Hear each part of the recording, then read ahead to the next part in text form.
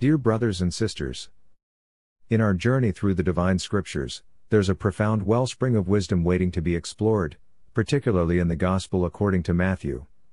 As we delve into its depths, we uncover not just historical narratives, but timeless truths that resonate with our lives today.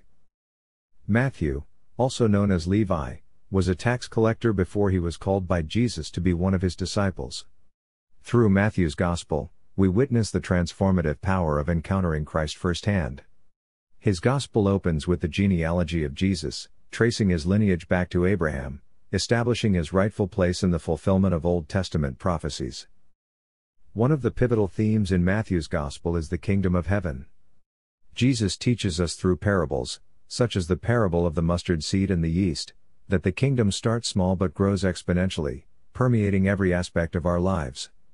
We're called to seek first the kingdom and its righteousness, trusting that all our needs will be provided for.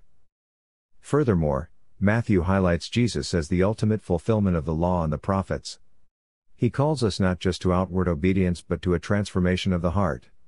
In the Sermon on the Mount, Jesus challenges our understanding of righteousness, urging us to love our enemies, pray fervently, and seek reconciliation.